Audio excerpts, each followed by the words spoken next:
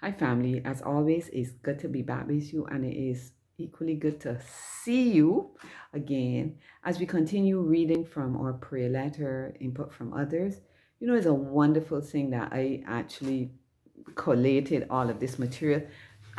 There's a part I didn't share with you, which was kind of an introduction to the letter generally, where I said to my readers, and I said to them, this journey could not have been the exciting, even enjoyable one it has been if I did not have travelers.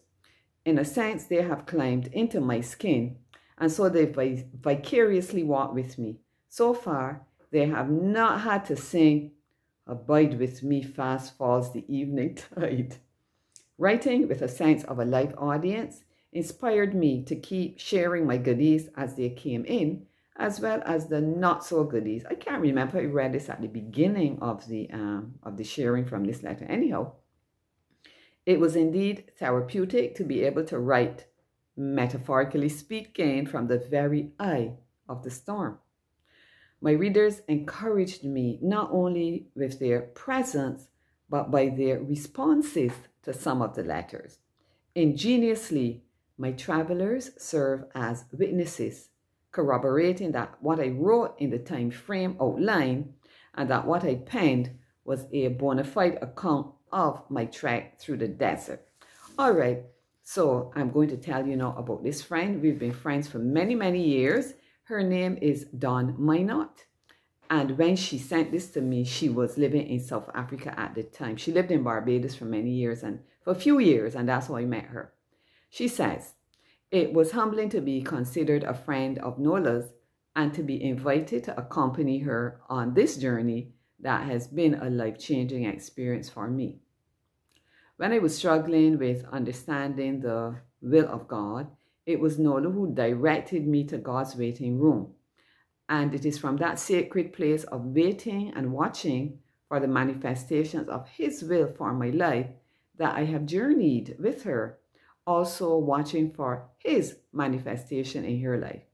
This is a journey that has shown me what faith really is. Nola's journey has repositioned my understanding of faith.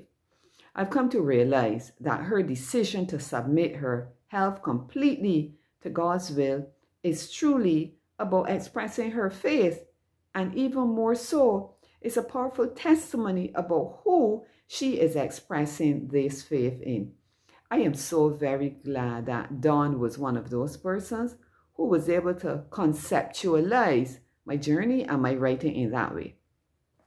I just inserted that not written here. Knowing full well that this journey may not only be through the shadow of death's valley, but could lead to death, because she understands faith and because she knows that the God in whom her faith is anchored is able. She journeys continuously in His will. Having journeyed vicariously through the valley with her, I am encouraged to re-examine faith. I feel extremely privileged to have walked this valley with Nola, to be part of what many would have deemed a private affair. Nola, she says, you have used even your ill health to strengthen me physically and spiritually. You could not have done a more selfless thing, and I will always be grateful. You're my blessing, and I thank and praise God for you. I love you around the world and back. D.A. Now, my comment on Dawn. Dawn is one of my travelers who has stood unflinchingly by my side.